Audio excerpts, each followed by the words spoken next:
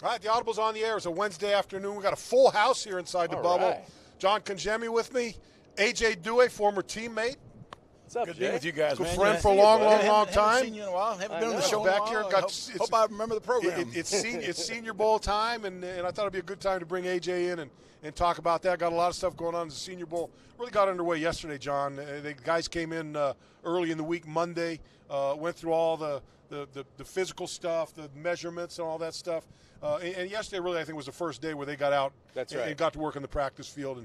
And Baker Mayfield came a little late because he had a little family situation. I guess the situation with Baker, his mother's sick. Right. He may be leaving at any moment if things turn worse for her. But as it is right now, he's there. He's with the Vance Joseph crew that's coaching the Denver Bronco team that's coaching, I don't know, the North team practice. And also Josh Allen, the kid from Wyoming is there. So there's a lot of good stuff going on. AJ, I think you and I and John are all kind of in that same boat. I love watching this stuff. I know you said you were watching some of it on Sports Center where you saw our NFL Network. A little bit of it. I saw some interviews by Mike Mayock. I think he's world class at what he does. I really appreciate and like his information that he puts out to fans. You know, the thing about Mike Mayock, and we've run into him along the way, traveling around. He may be doing a game or something, and I guess we used to do Thursday games whenever. And so I've had an opportunity a couple times to meet, usually in the hotel bar, you know, kind of sitting there having a couple cocktails and talking. And Joe knows him real well because he has him on the show. But it's always funny about guys like him and who's the ESPN's guy? He's been doing it forever. Guy with the hair. Oh, I don't know. The Mel Kiper. For the draft. The draft guy. Okay, the draft guy. I'm sorry, Mel Wait Kiper. a minute. That could be the first time that Leon actually yelled something that made sense. It was right. That was right. It was bang on. But both of those guys, to me, when you run into a guy and you know he knows his stuff. Right. You don't have any notes. Say, hey, how about that guy? And he just starts spewing out names and information. Well, that arm's a little weak. You know, he's good from 10 to 12 yards. When you get him to that 14 that percentage yards, he can't throw that. But and it's just coming off the top of his head. Well, Mayock is that. He's got good bend in the hips. You know, he's got the good arm under with the rotation and everything. I mean, he just comes up with all these football terminologies that the three of us kind of know. And a lot of those guys have made up terminology that has become part of the vernacular. That is. Eye discipline, all these different kind of things. Setting the edge, climbing the pocket, doing all these things. You got to get him off his spot. You get a lot of those. So John, as we kind of get going in the Senior Bowl stuff, any guys so far in yesterday's practice kind of jump out, or anybody you're looking at with and not. Obviously we're looking at potential guys that may end up being somebody that's on the Dolphins wish list, or just guys out there that are trying to improve their lot as far as the upcoming NFL draft. Guys, when you talk about the North, and that's where the Denver staff is, and obviously John Elway made sure that when this was organized, he was going to get the two quarterbacks. Did I see John Elway playing in a PGA tournament this last weekend? You might have. I think so. Out west at Palm Springs. Yeah, that's right. He was playing with John Rahm. I think he was playing with. And that's who ended up winning the tournament. Yeah, but anyway, I digress. It's okay. He's a one handicap, Jay, just in case we're trying to check rules and regulations. Always a one. So Jay may make him a +1 in the tournament for Jay. He's running the show. Dock him a club or two. So the North had the quarterbacks, right? So you go back and you look at Baker Mayfield. He measures out at 6 foot. I don't think height is going to be a problem because it wasn't a problem when you are able to move like he can move and the ball comes out on time. It could be an adjustment going from under center and dropping back, but there's a lot of times that in the NFL you're in shotgun anyway, so you're going to be able to find lanes to throw the football. But the other guy was Josh Allen. And the one thing that jumped off the screen when you saw him was the velocity of his throws and the way it came out of his hand.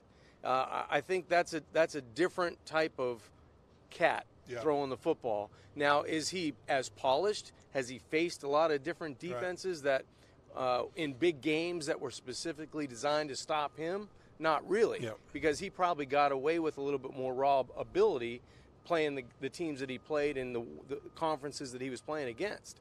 But you have to give him in that setting and see how he reacts, see how he reacts to learning new systems, learning the verbiage coming from the quarterbacks and coming from the sidelines. No boards with pictures of Madonna on it or whoever's going to be on the sideline. He's going to see the speed of the game increase this week. Yeah, this week. So he's going to get his first taste of like everybody lines up that can play at a different level. And more so for him, because he played at a lower level. You know, he's still a Division I guy, but you know, Wyoming, that I think is what the intrigue with everybody about Josh Allen. Look, you played at this level. We want to see if you can perform the same way at the next step up. And this, you know, going into the pros is another step up. But this is certainly a step up in competition for him to see how he can go. It's the best of the best. Yes. You know, you're going to look out and you're going to recognize the logos on somebody's helmet. Yeah.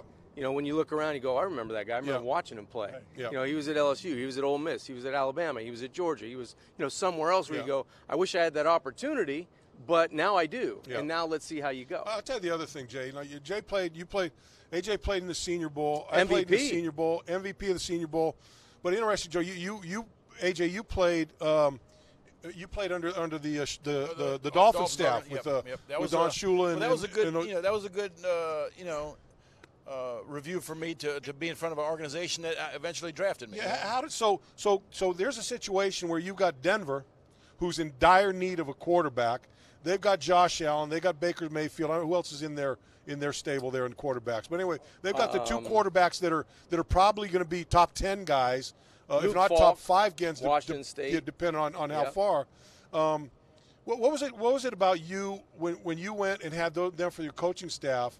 You didn't know you were going to be drafted by them, but eventually they did draft you. How much do you think being there at the Senior Bowl helped you become a member of the Miami Dolphins because they were the staff that coached you there? I think it had a lot to do with it because, I went there kind of with the attitude that this is my chance to have a breakout week.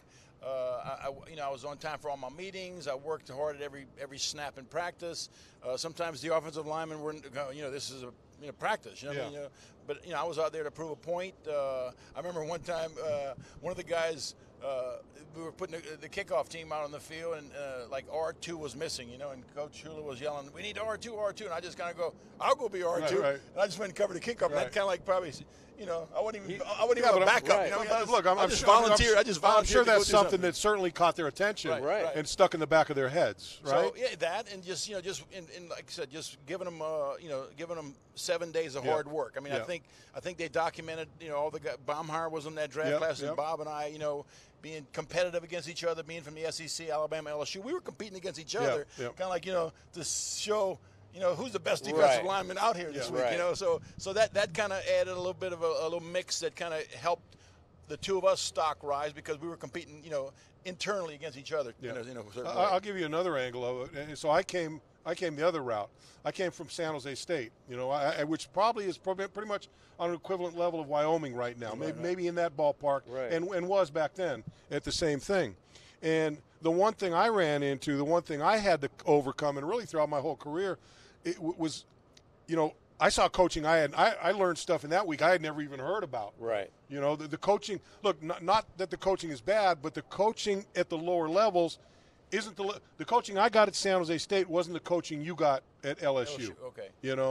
The film study that I learned at San Jose State was non-existent, whereas I'm sure you guys knew about film study coming out from, so you coming from, it's not only the competition you're playing against, but it's also the coaching and the background that you have and the knowledge and the skill you have coming up. You've got to find. Well, you've got to find your level there. Another key thing, Bo, I think that helped.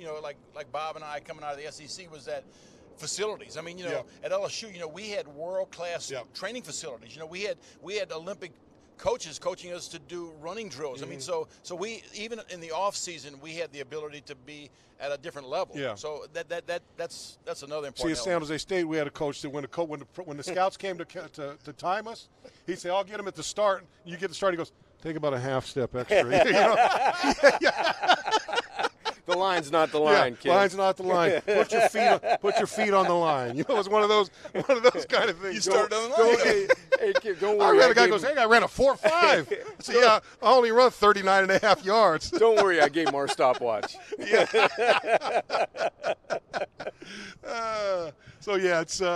But it's there, and that I think is for the kid Josh Allen, climbing that ladder, trying to and showing those guys that hey. Because I know when I went to the Senior Bowl, I played linebacker, defensive end, and tight end. There were 3 different. I was going to get drafted in one of those things. And I remember they stuck me as a tight end. I didn't even, the terminology was like, I'm like, whoa. Just tell me First where of to all, go. I've never been an offensive. I was in junior college. I played a little tight end, and so the terminology was like just swimming in my head, and I had no idea what the hell was going on. Lex Rex, I go with well, first thing. This kid from Wyoming, Carson Wentz, came out of what? But that helps. North Dakota State, yeah, exactly. I mean, like when this kid was coming through, and all of a sudden, as you're leading up to the draft, they're targeting him now as they picked him in the top, 8 or so at first. I'm kind of going, Wentz? Let me start. Yeah, Wentz. Yeah. Let me start doing a little research on this guy. This guy's the real deal. Real. And I tell you the thing about we were in Philadelphia early in the season. Went up and the Dolphins practiced against them for 3 days and then played the preseason game. So every day after practice, I would go and listen to Carson Wentz, his press conference. And I tell you what, you know about him, impressed. This kid was a smart kid, football IQ off the chart. He's a Christian kid, and he wears on his sleeve, and just nice to everybody, polite, speaks well. He had the whole package. He can sling it. And he can play. And he can sling it. Yeah. So I think I think if you're in the league and you're looking for a quarterback and he's a guy, I think Carson Wentz is the guy you measure him against. And we talked about this before the show with Mason Rudolph, who was hurt, had the boot on at Oklahoma State. He talked like he was in the meetings all day. Right. He had the terminology, he had the confidence, he had the desire, it felt like, to do well, and can't wait to get back healthy so he can show his proofs, not only from his film, but in the combine and in his pro day workout. So there's a lot of those guys. You mentioned terminology.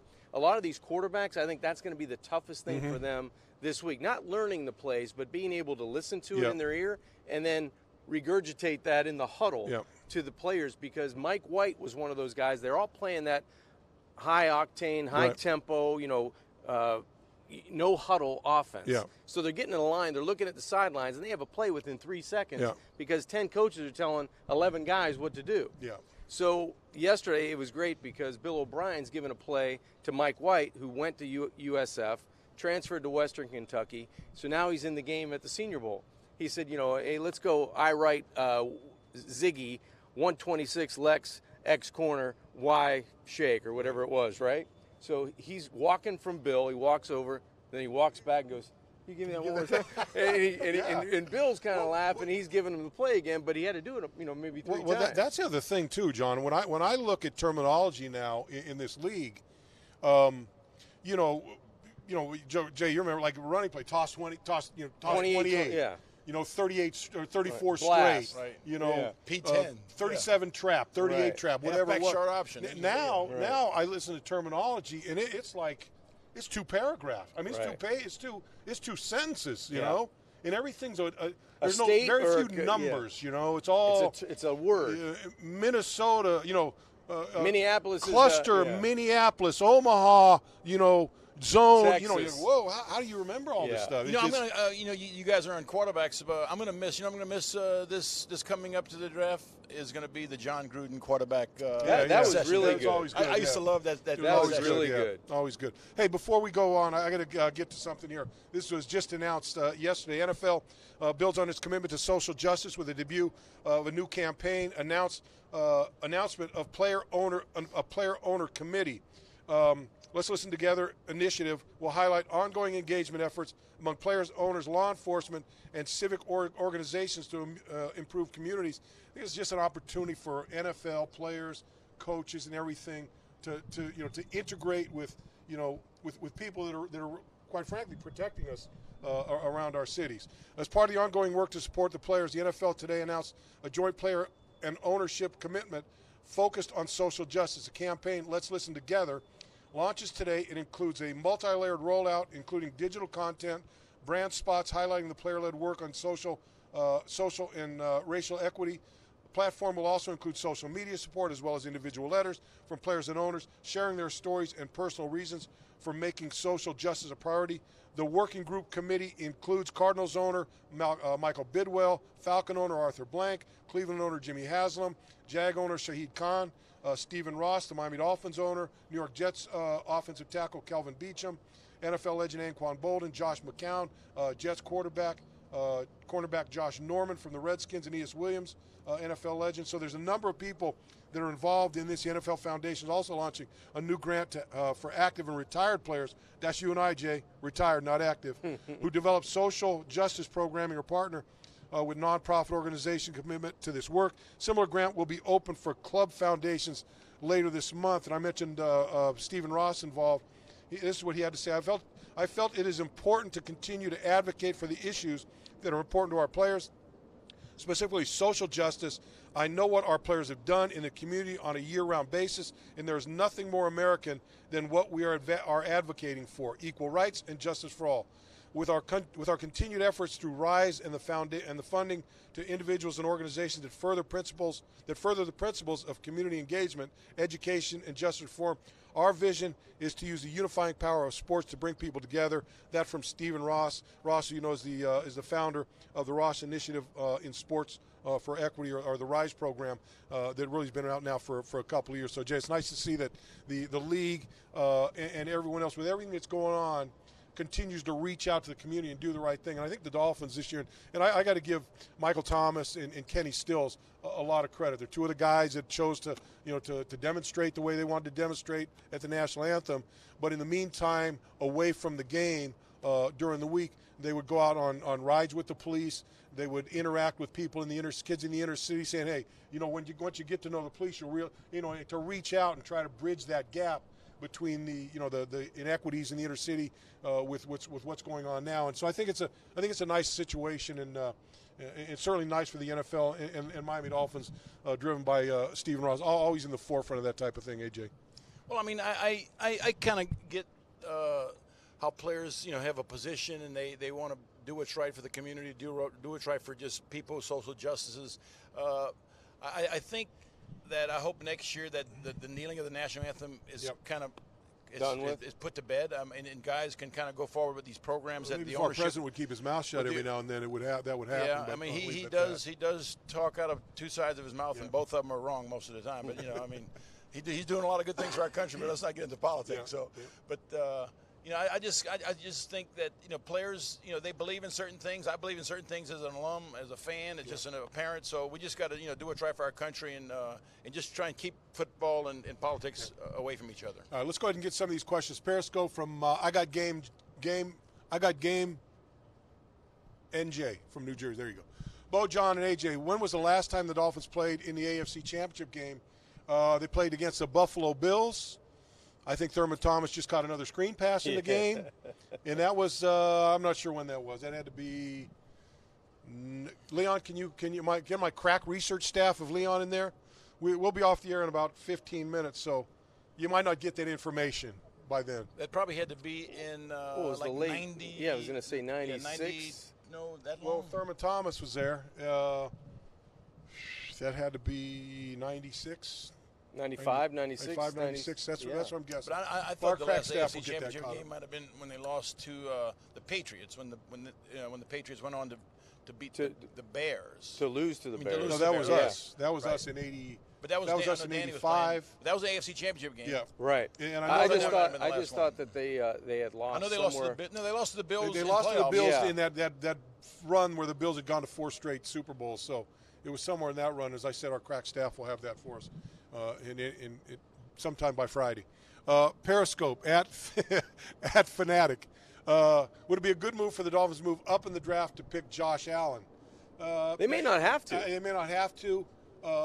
Look, this game is going to go a long way for Josh Allen. I think this may be even more so than the combine, because look, I think from him standing out there by himself, flinging the football around, I think you're going to be impressed by him. Yes. Because he has that strong arm. He's a big guy. He's got everything going for you like that. But I think this is more important. You talked about it. His ability to understand terminology, his ability to get a team out there and do what they're supposed to do, and understand and make changes. So I think this is probably a big week for him to see whether he's going to be a guy that ends up 15 in the draft or as high as number 5 in the draft. And it's something to be said, and I don't know if you guys feel this way too, but for a quarterback, especially in a game setting, in a practice setting this week, there's something about tapping a guy and, hey, let's go. Yeah. You ready to go? Get in the huddle. Let's go. I got something for you. Yeah. Stay live. And a defensive guy looking over at a completion and going, you know what, I respect that guy. Yeah. That guy stepped in and hummed that thing, That went right by my head. I thought I had it. and I didn't. Yeah. And you may talk to him as special teams are going on and say, hey, good shot, or good, and that guy kind of brings you along too. So I think there's something to be said about leading a team from that position, being able to not be charismatic, but being real with the guy to say, this is what I expect out of you. I need you to go a little bit, I need you to stem that a little higher and take it another 2 yards. Give me some time, or break it off because, I don't have that time. Or doing some things individually that catches your teammates' attention to make sure you're all, trying to go in that same direction. The last AFC Championship game, 1992. So we were a little which high. was the last time Leon was right about anything. So, well, computer was right. There's a coincidence. Oh, Jeff got that. Oh, Jeff let's not give credit where credit's not due. Hey, AJ, let me ask you this: for you, going to the Senior Bowl, having you played in the SEC, and a lot of SEC guys. I know my year, a lot of SEC guys in that game, and there are always a lot of SEC guys in that game. But how much did you kind of go in and look at guys that you'd heard, or that guy played at USC, or I heard about this guy and that guy? How much did you kind of eyeball guys like that and just kind of get to see, hey, what's this guy all about? No, I mean, it was a lot. I mean, basically, you looked at the guys that came out that were on the roster that had, All-American credentials, guys that were like, MVP, defensive player of the conference, things like that. Yeah. So I played with a guy named Dennis Lick out of Washington, or Wisconsin. I think he won the Outland Trophy. Right. So you're looking at, oh, geez, here's an offensive tackle won the Outland Trophy. This guy must be a beast, But then again, back in our day, Bo, I'll be honest with you, I think those trophies stayed within the Power Five. And it always went to a guy. Well, the guy stunk. I played against him, and he wasn't very good. Right. It's true. I mean, I remember there was a guy that my senior year we were playing Nebraska. They came in. Remington? No, Remington is a lot younger than me. Yeah. But he was come from where? From Nebraska. Okay. He was a big, massive person, 6'8", almost 3 bills back in those days, and I mean, he had the worst feet in the world. He might have been good if he got a hold of you, but if you had any kind of skill set to kind of to understand that, don't go lock up with the guy. So that's the thing. I mean, maybe the guy was good on one-on-one because one-on-one is one-on-one. Yeah. But if you give the defensive guy Hey, any wiggle room. Hey, on the other side of that, this was great yesterday at the Senior Bowl. So Mayock and Charles Davis and all going, hey, this guy Alex Capa, let's take a look at this lineman out of a Division II or Division III, Humboldt State, Division II, and he's crushed. He looks like Hulk Hogan. State. He's throwing him. That's a Northern California. Bo, he's throwing him over the top rope, right? He's kicking people. He's throwing people. He's stomping people. And I go, let's go live down to the Senior Bowl practice. And there's a blur that goes by the left screen, right? There goes, I'm not sure who was at tackle. Oh, that might have been Alex. Alex is having a little struggle. Let's see him on the next one-on-one. Oh, that was Alex again.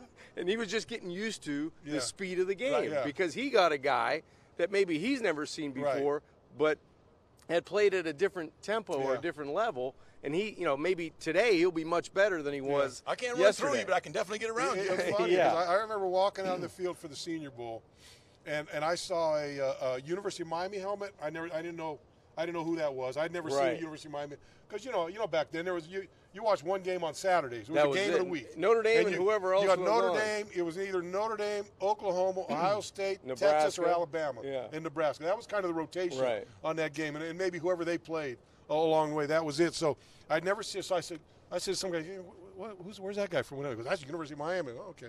I go, where's that guy? He goes, well, that's Florida State. I never even heard of Florida State, So I'm looking at all these guys, So it was it was neat. It was interesting. It was a fun exercise to go through. But eventually you realize that, like I said, this kid Dennis Lick from the won the Outland Trophy from Wisconsin. I played against him the week before in the East-West Shrine game, and I'm lined up. How did he do in the draft? Did he get drafted? I got drafted in the first round, but he never stuck around for very long. But I remember that game. I go, geez, you know what? I've got to play against the Outland Trophy. And it was in my backyard at Stanford, so I got all my family there. My buddies are there and stuff. And I go, this guy's going to kick my ass here, But and after like 4 plays, I go, this guy can't even play. But I do think, Bo, if you look back in our generation, I think there were more first-round busts back in the day. Yeah. Nowadays, there's so many eyeballs on it, right? You don't see much of that anymore. And the good thing is that they've got, with the collective bargaining agreement, they've gotten all these higher-round draft picks, to play under that rookie salary cap. So I like the way the league's taking. It's not as big as hit. The guys aren't holding out like you used to. Like you held out Guys aren't holding I had out to get a couple anymore. lunch. I had to get some more lunch money. Guys aren't holding For out. lunch as much. money we were trying to get. There's no reason to hold out. You know, Joey Bosa really was the last guy that's held out. You're for locked in. You know, Yeah, you're kind of slotted in. Yeah, what you're so what's going to get. the point? Yeah, Right. you know. Periscope. Hey guys, when was the last time the Dolphins were part of the Senior Bowl staff? Was that Tony Sperano's staff? I believe so. Yeah, I believe so. I think it was Tony Sperano. Yeah.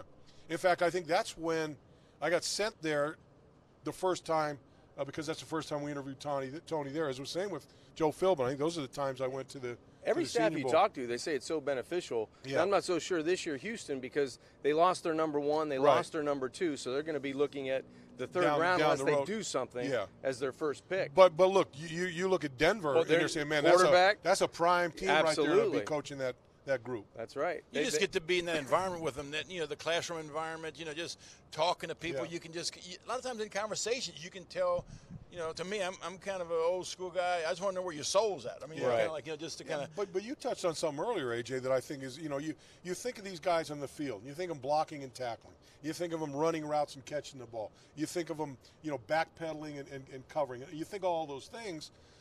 And most people don't think about when they're in that meeting room or what's going on in the locker room or how does a guy handle himself in those situations. And you said something that you know, hey, I was never late. I always made sure I was there on time. Right. Well, that seems to be a dying breed in this league anymore because being late doesn't seem to be that big a deal anymore. Whereas, you know, but if I'm a coach of one of those teams, if I'm looking at a guy, this guy's showing up late to meetings or whatever, that's a black mark in my book, you know. I'm not having any of that. It comes to the point, too, Bo, where the value of being late, well, what is it going to cost me? $2,000? Yeah. You know, or whatever it is. Yeah. For me, But to me, it's not about the money. But that's the mindset. That's their mentality. That's their mentality. That's the mentality that was never there before. It was more about, it didn't matter if it was $10,000. The pride or the stigma that you would have for being a late guy or not dependable was worse than the money. Well, that was the old school. So I know during our era, during our time, whether, you know, it wasn't about whether you were overweight, you know, whether you missed weight, if you were late, if you were this or that, you know, and Coach Shule would always stand up and he would tell, hey, this guy was 2 pounds over. But it was never about the money. It was about him standing up there and pointing you out in front of your teammates and saying, hey, I guess it doesn't matter if it doesn't matter if everyone else is on time and you come whenever you. So, you know, there was always that thought that, hey, you're it's that peer pressure of being one of the guys. Yeah, you're hurting.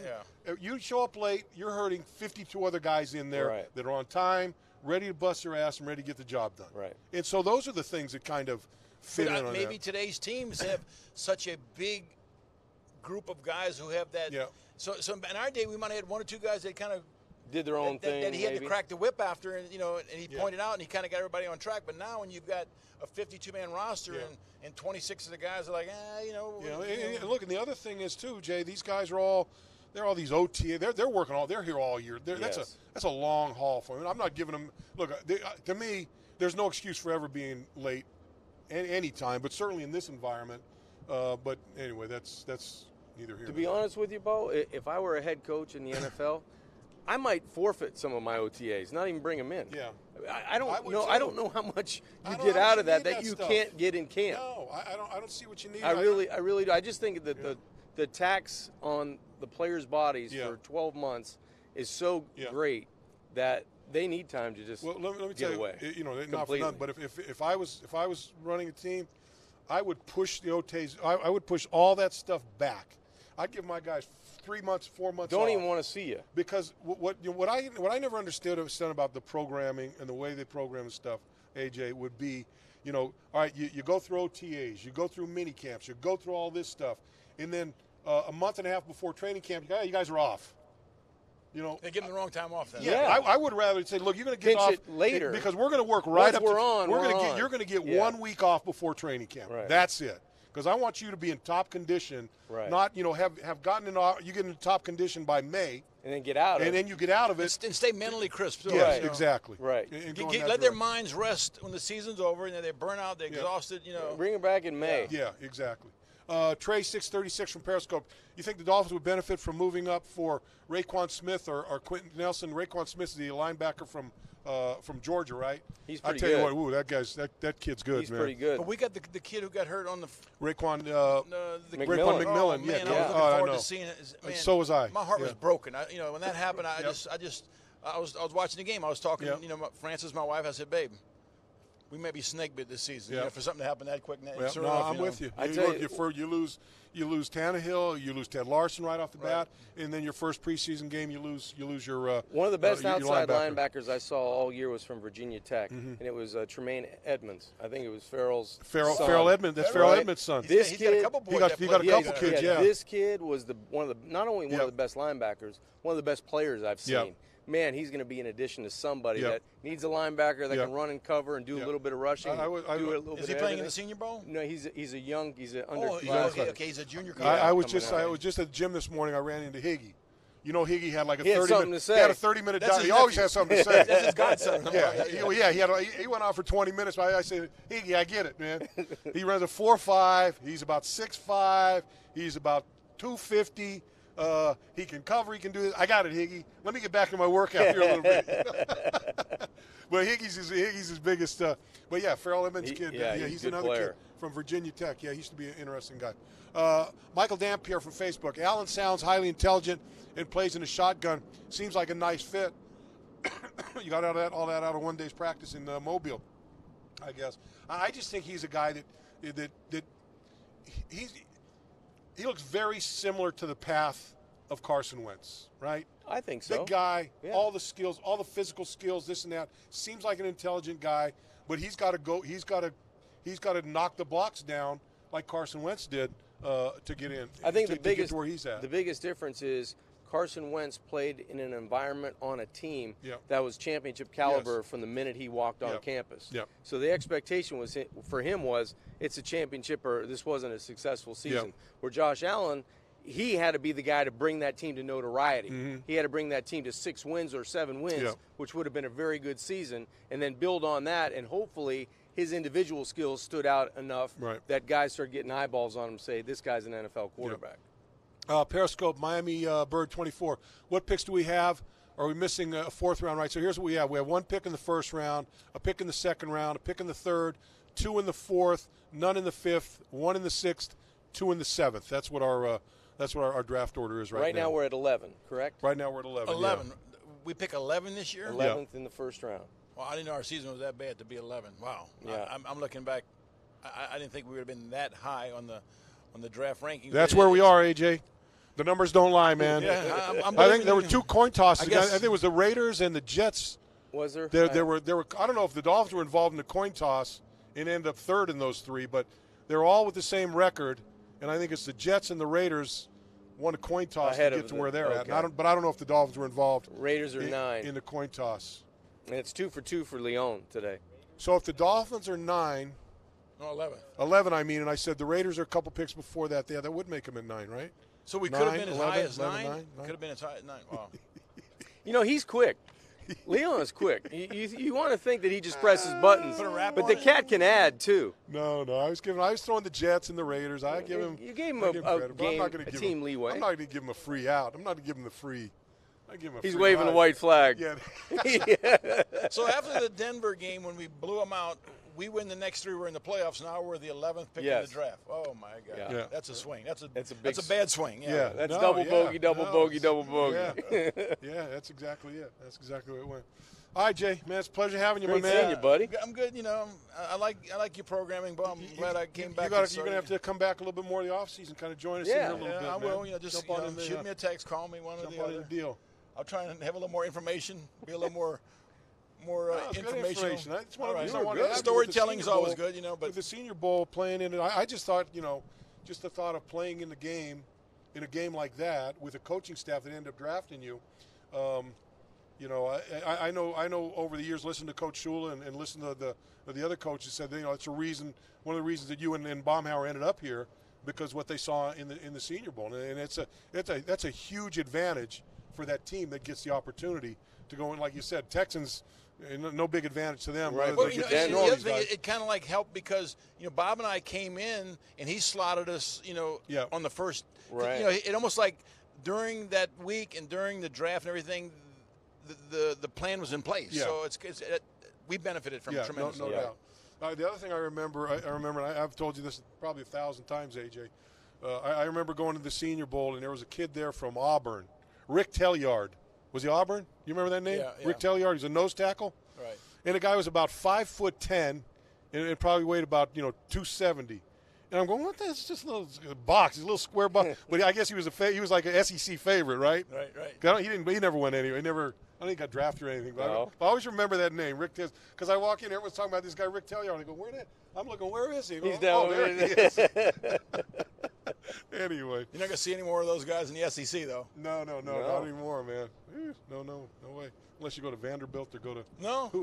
Everyone's got the They're big pretty bodies. big. It was I did 2 He's playing at Hobart. Vanderbilt games this year. Yeah. And those guys look like any other school I went to. Yeah. It was amazing. Yeah. It's big time, man. Big time. All right, Jay, thanks for coming. All right. John Thanks, Congemi, Jay. always Thanks, a pleasure. Bo. I'm Kim Glad to be with both of Bokamper. you. We'll be back on Friday. Not sure what time, but we'll let you know. Until then, have a good couple days. Probably 12, 1, somewhere around there. I was 1:20. I didn't know what it was. But 12 o'clock, 1:20, whatever. We'll be back on Friday. Have a good couple days. We'll talk to you then.